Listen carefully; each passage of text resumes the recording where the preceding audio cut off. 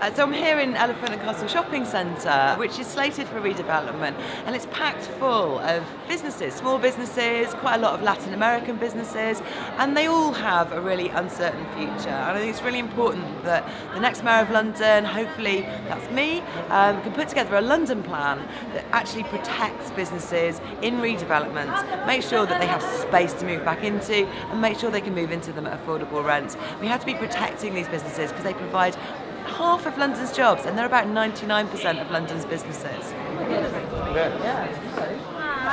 You're not holding scissors? Hello. The only thing I know is we have to leave the shopping center. I have to go, but I don't know what happened. I don't know what they say soon. I don't know at all. And how long have you been here? 15 years. 15 years. I'm Siân. I'm a Green candidate for Mayor.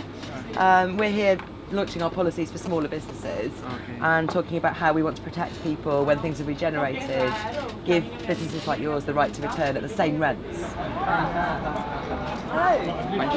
How secure are you in having this space and I've been here a long time, nearly 18 years. 18 years. Yes, sadly, we have to move from here for business because I a long time business. Then after that, I'm 55, very difficult to find a job, isn't it?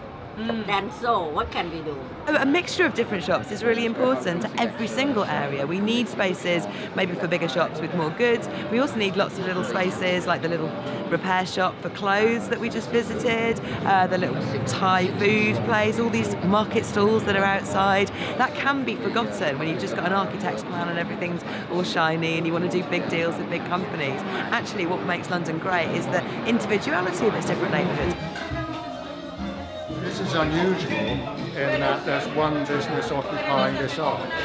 Much more typical is a couple of doors down. Oh my goodness, you're right, there's millions of businesses in here. This is the point, you know, they're tiny little spaces. Well, there's more than 70 Latin American businesses in this area now, and it's becoming a real hub for people to come to, for culture. And another part of my policies is going to be trying to protect that emerging heritage, those emerging traditions, to make sure that we don't just turn all of London into homogenous chain stores and things. It's about independent businesses and a resilient economy, but also preserving the character of areas that have grown up sort of organically and protecting them in the future.